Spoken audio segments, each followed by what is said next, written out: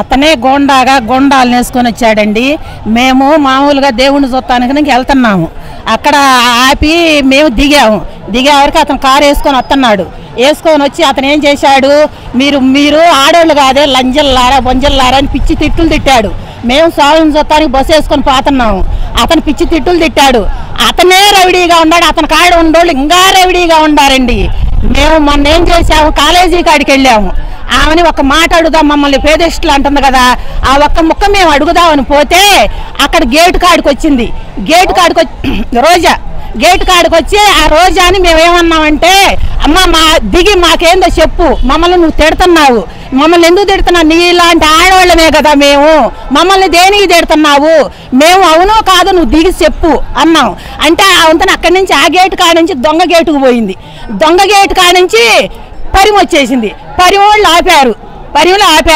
ఆపినా కానీ మేము కారు కాడు నుంచొని దండాలు పెట్టి, అమ్మ ఒక్క మాట చెప్పు, నువ్వు అవంతను మమ్మల్ని తిడుతున్నావు, నీ ఎట్టాట ఆడవాళ్ళవే కదా మేము, మమ్మల్ని నువ్వు దేనికి తిడుతున్నావు, నువ్వు ఆలోచించు అని చెప్పి మేము అంటే కారులో నవ్వుకుంటా గేమ్ ఆడుతుందామా సంతోషంగా మమ్మల్ని. అసలు దొంగదారిని వచ్చింది, నువ్వు తాటికొండ పోయింది దొంగదారే, కంతేరు పోయింది దొంగదారే, నీ అన్ని బతుకులు దొంగదారులేగా. నిన్న ఆమెమన్నది తాటికొండ ఎమ్మెల్యే గారు అటు కారులో బాత టీవీలో చూసా, ఏమన్నది, అందరు పసుపు రంగేనంట, నెత్తురులో పసుపు రంగు ఉందంట. సరే మమ్మల్ని కోత్తానికి ఇక్కడికి నువ్వు శిఖరానికి రా, మా నెత్తురు పసుపు రంగు ఉందో, నీ నెత్తురు ఏముందో బులుగు రంగు ఉందో చూద్దాం. మా నెత్తురు పసుపు రంగేగా, నీ నెత్తురు ఏముంది, బులుగు రంగే ఉందా, బులుగు రంగు చూపి, నీ నెత్తుల్లో బులుగు రంగు ఉందా, మా నెత్తుల్లో తెలుపు పసుపు పచ్చ ఉందంటున్నావు. వాటికి మరి నువ్వు మడిసివేనా? కులపిచ్చి కూడా పట్టిందని చెప్పి కులపిచ్చి మా కులపిచ్చి లేదు, అందరు కులాలు ఒకటే. నువ్వు నిన్నొచ్చావు, ఇన్ని సంవత్సరాల నుంచి మేము కులాల పిచ్చితోటి బతుకుతున్నావా? ఏ కుల పిచ్చితో బతుకుతున్నావు? మీ నాన్న వచ్చాడు, నువ్వు వచ్చావు, అంత ముంగలోళ్ళు కలిశారు, ఏ కులపిచ్చిలు చూపించారు? నువ్వు చూపిస్తున్నావు కులపిచ్చి, తగులు పెడతానికి నువ్వు తగులు పెట్టి దేశం విడదీయటానికి వచ్చావు. తగువులు పెట్టి నువ్వు కులాన్ని పెట్టి ఎడదీయటానికి వచ్చావు. మెడమ తిప్పనన్నావు, మాట తప్పనన్నావు. నువ్వు మెడం తిప్పి నీ బతుకంతా మెడం తెప్పావు, మాట తప్పావు. ఒకటొకటి ఆ రోజే నిన్ను అది కోలు తీసినప్పుడే నిన్ను అడ్డం తిరగాల్సింది. ఆ రోజు ఇంకా మారతాం అనుకున్నావు, నువ్వు మడిసివు అనుకున్నావు. నువ్వు మడిసివు కాకుండా ఉండలా, నీ జలమ మడిసి కాదు, నువ్వు అసలు రాచేసి జలం అట్టుకుంది, నీ జలమ రాచేసి జలమ. అది నువ్వు జలమ రాచేసి లేకపోతే ఇన్నాళ్ళు, ఇప్పుడు 8 నెలలు గడిచింది కదా, ఇప్పుడు 9 నెలలు వెళ్ళిపోతున్నాయి, 10వ నెల రాబోతుంది. నువ్వు ఇంత మట్టికి ఏమైనా మంచి చేసావా? ఉసుక నువ్వు అమ్ముకుంటున్నావా? చంద్రబాబు నాయుడు అమ్మాడు ఉసుక. ఒక ఇల్లు కట్టావా? ఒక ఇల్లు కట్టలే. ఇప్పుడు ఆ రోజుల్లో డాబాలు కట్టావు, ఈ రోజుల్లో ఒక ఇల్లు కట్టలేకపోయావు. ఎవరు అమ్ముకుంటున్నారు ఉసుక? ఇతర రాష్ట్రాలకు ఉసుక అమ్మేది నువ్వా చంద్రబాబు నాయుడు? చంద్రబాబు నాయుడు అమ్మాడా, నువ్వమ్మావా? చంద్రబాబు నాయుడు ఉసురు ఎందుకు పోసుకుంటున్నావు? మా కాడికి రా, మాతో మాట్లాడు, రైతులవి మాతో మాట్లాడు. చంద్రబాబు నాయుడు పేరు ఎందుకు ఎత్తుతున్నావు? మేము గవర్నమెంట్కి ఇచ్చాం, నువ్వు రావచ్చి చెప్పు. గవర్నమెంట్కి ఇచ్చిన ఫలము మాకేందని చెప్పాలిగా. నువ్వు దేనికి మాట్లాడుతున్నావు? సాట్ నుండి నీవు అసెంబ్లీకి వచ్చిన దొంగదారి, మరి నీ మంత్రులు దొంగదారులే. ఇప్పుడు మీ ఎమ్మెల్యే అంటుంది చంద్రబాబు నాయుడు రియల్ ఎస్టేట్ చేసి వెంచర్లు వేసిన దాంట్లో మా జగనన్న వచ్చి ఎందుకు చేయాలని చెప్పి మాట్లాడుతుంది. మీరే ఉంటారు రోజా అంటుంది, మా ఎమ్మెల్యే అంటుంది జగనన్న వచ్చి ఎందుకు చేయాలన్నప్పుడు నువ్వెందుకు నిలబడ్డా? నువ్వు దేనికి నిలబడ్డావు? నువ్వెందుకు కలిసావు? ఆమె పేరు శ్రీదేవి, ఉండవిల్లి శ్రీదేవి గారు. నువ్వెందుకు కలిసావమ్మా? మరి మాటకు రైతుల కాడికి రానప్పుడు, మాట చెప్పనప్పుడు నువ్వు దేనికి వచ్చావమ్మా? నువ్వు దొంగ బతికేనా?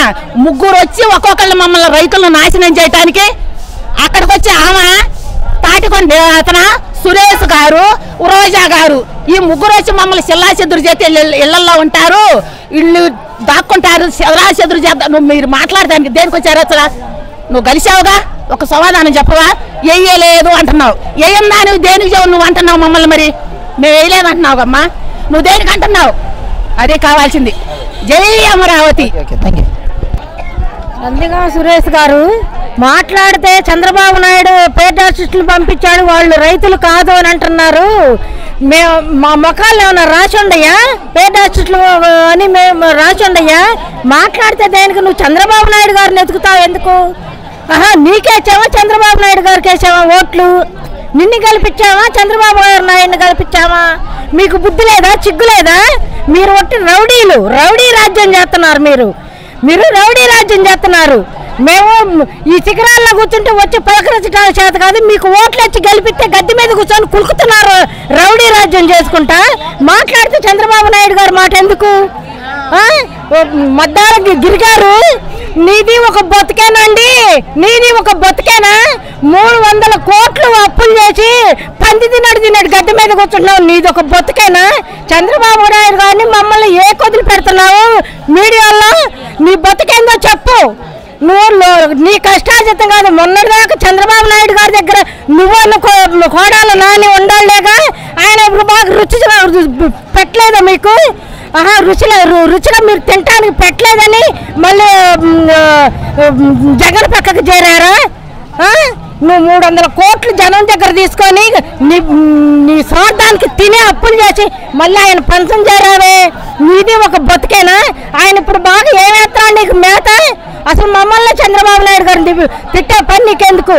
ఏ రోజైనా మమ్మల్ని ఏంటి అని మీరేమన్నా అడిగారా? అడుక్కోవడానికి ఓట్లు వేయటానికే మేము పనికొచ్చామా?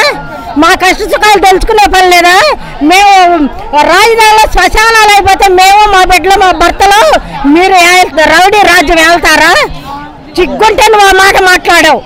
జై అమరావతి. ఒక నిమిషం అమ్మ, ఇప్పుడు జగన్ గారు అమరావతిని ఇక్కడి నుంచి ఎందుకని తరలించాలనుకుంటున్నారు? అసలు అమరావతి పట్ల ఇంత వివక్షత ఎందుకు చూపిస్తున్నారు?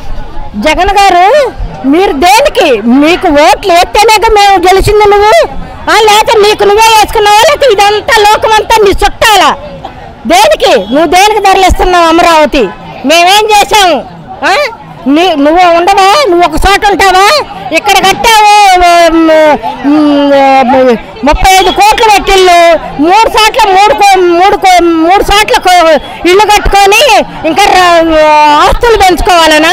అక్కడ పొలాలని ఎక్కువ రేట్లు కమ్ముకొని ఇంకా పెంచుకున్నావనా? నీకు శాశ్వతం కాదు, నువ్వు శాశ్వతం కాదు. ఒక్కసారి ఆలోచించుకో. ఒకళ్ళు ఏడితే ఆ ఉసురు మన బిడ్డ తరం తగిలిద్దని ఆలోచించు.